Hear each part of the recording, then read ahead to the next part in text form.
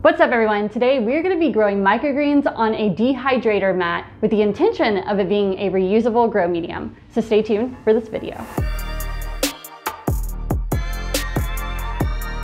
The reason why we chose these type of screens is because this is actually made to be in contact with food, though it's not necessarily meant for water to be with it, but we think that this is a better choice than using something that we're not sure if food can be grown on it safely. So this is what we're going to be doing today. So the first thing that we need to do is cut our screen to the size of our tray, which I've already done here in front of me, and that way we don't have to do this on camera. So now I have this placed down here, and it's basically pretty easy from this point forward. We just need to weigh out our seed, which today we're going to be using this superfood microgreen mix from Rainbow Heirloom Seeds. So we're gonna be using 10 grams of seeds for this size tray. So let's go ahead and get that weighed out. Sometimes with the mixes, it's a little bit different since there's bigger seeds in here. So I don't know if it's quite a tablespoon. Looks like it's gonna be just under a tablespoon. Because of the radish seeds in this, they were a little bit heavier. Okay, so now let's just take this and we're just gonna seed this. It's really nice because you can see everything on the tray, so I know exactly where my seeds are going. Oops, sticking. So one thing you might notice is because it's mesh on mesh, the seeds aren't falling through the holes. So we're able to do these smaller seeds.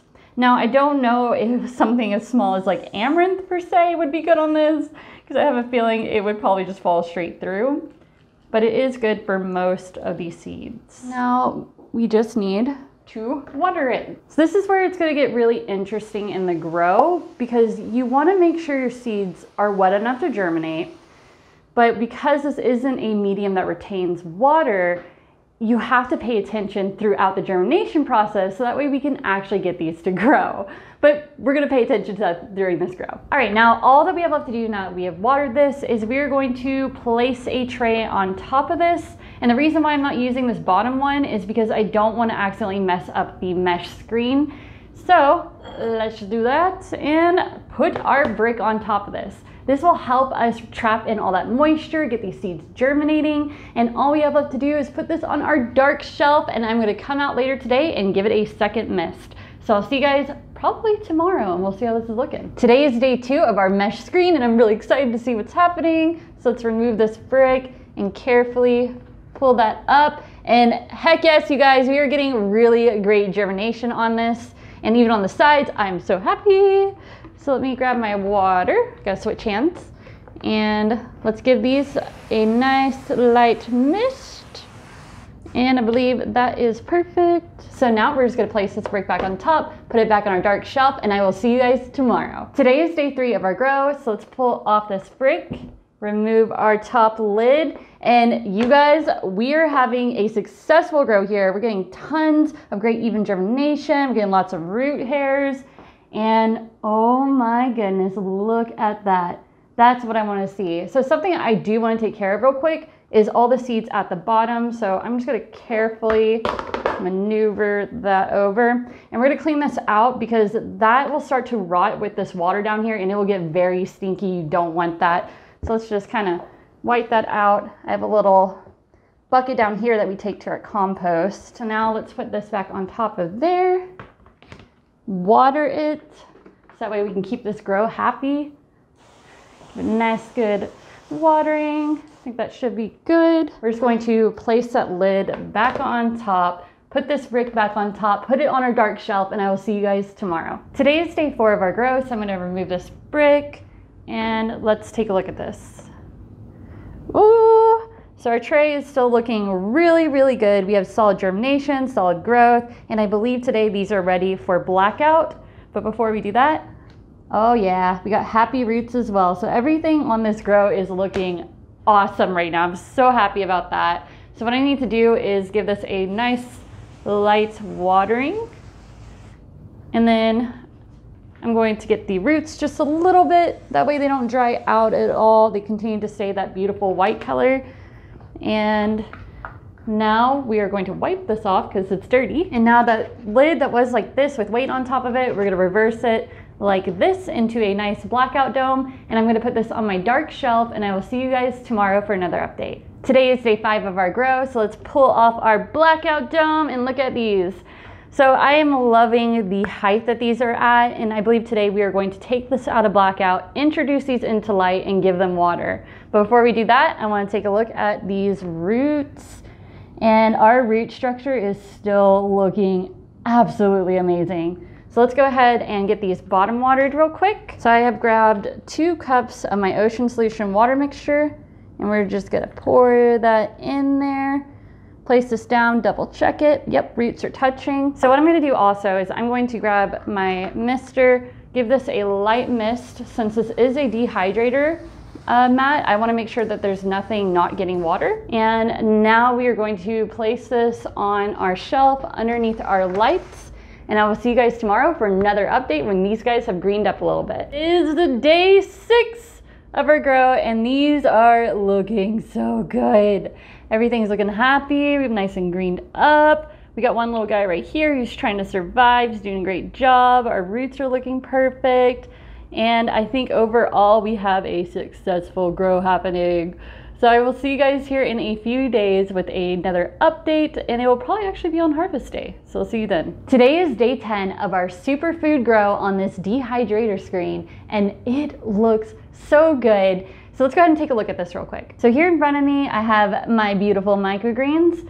Everything is looking very solid. I think this is a pretty good height here. Got some nice pinks in there, which is really pretty. And overall, this grow looks really good. One thing I do notice, because this is a mixed seed, is that our radish are quite a bit ahead of everything else. They're very tall, and we got a lot of this true leaf coming through, mostly on those.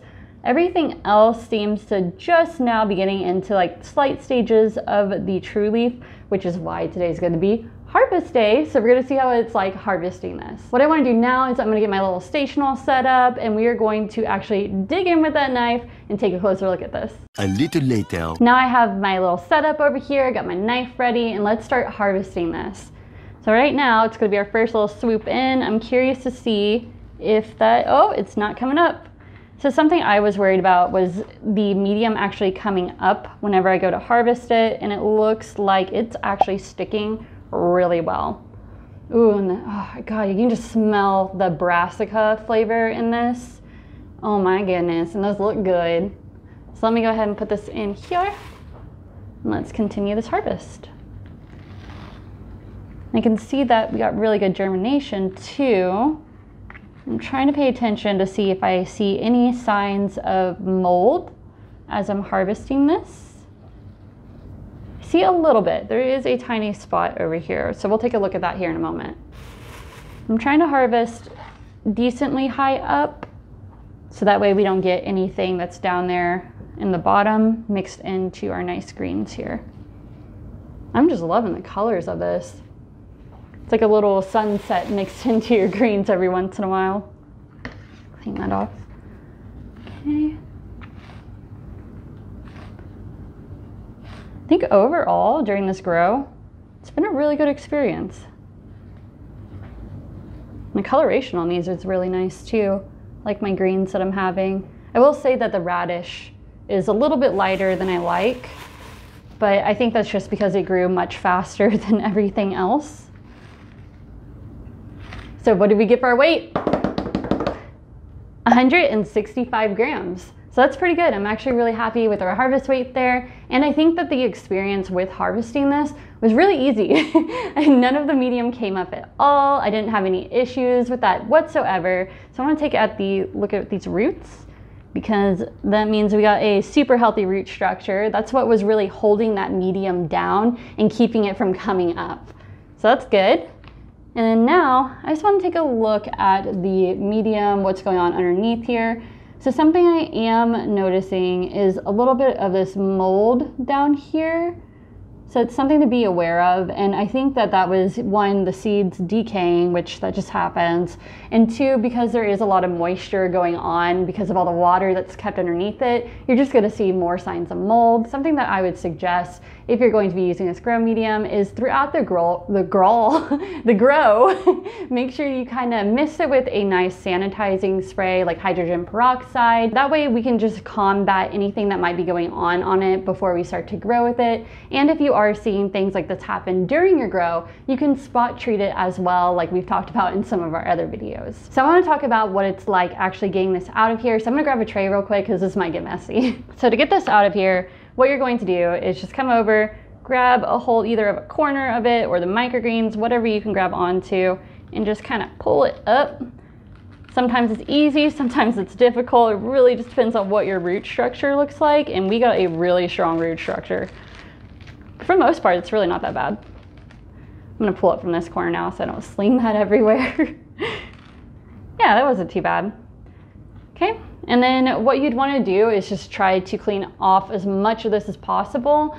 Some of the people that we've seen, whenever they clean this, what they'll do is they'll take their nails or something that they can use and just kind of scrape all that off of there the best they can. Or what we like to do, you can also do this. This way I find it's a little bit easier just kind of plucking them out. It's actually really easy to get this off of here. Now this is one of the great things about this medium is that you're able to pull all your stuff away from this, and from this point forward this becomes actually a reusable medium. You just have to keep it sanitized and clean in between grows, and also when you're harvesting, make sure you don't accidentally cut this because it will slice it and, you know, make it unusable. All right, see, that was not too bad. Got most of that out of there, just a little bit of roots on the back, and just kind of go like that, get them all off. Still got some roots on this side. For the most part though, it comes off pretty quick. I think once I get a system down for this, I'm gonna be real fast. All right, now that I've got most of that debris off of there, what I'm gonna do is take this big old clunk of stuff right here, try and drain some of it so it doesn't get everywhere, and put it into my little compost bucket that we have. And then later I'm gonna take this out to my big outdoor compost where it can do its thing. So what we need to do now is I want to take this outside. We're gonna get this all rinsed off the rest of the way, and I'll see you guys here outside. All right, y'all, so I'm outside now. I have my hose here set up to this little spray nozzle, which is set on flat, so it's a nice powerful wash. And what we need to do is take this little screen here, put it on a nice surface, and we're just gonna kind of spray as much of that debris off as we can. Ooh. You can see it's actually coming off pretty quick. Okay, I'm gonna pick that part off with my finger because it's stuck in there. Every once in a while there might be a couple that are just kind of wedged in there. You can just pluck them out. All right, let's turn it over. Whoop. I almost sprayed the camera guy because it got stuck. Now that we have rinsed off our medium here, what we like to do is set it out into the sun for a little bit. That way you can get a little bit of UV sterilization. And then after this is dried off and set out here for a little while, what we like to do after that is take a little hydrogen peroxide spray and spray both sides of this and just let it dry, and then we can reuse it next time for another grow of microgreens. All right guys, so we have made it from start to finish using a dehydrator screen for growing microgreens. Now, I think I'm going to continue using this medium because it worked really well. The only thing that is a challenge with it is keeping the seeds moist during the beginning, but once you get past that, it's a really incredible medium to use, and I get to reuse this on my next grow. So that's awesome. If you like this video, please give it a thumbs up. If you dislike it, give it a thumbs down. If you have any questions or comments, please leave them in the section below. We have a website, which is www.onthegrow.net, where we actually have some new merchandise available on there as well, so check that out. And we have a Facebook and Instagram that are both at On The Grow Farms. Thank you so much. Keep on believing and use those dehydrator screens.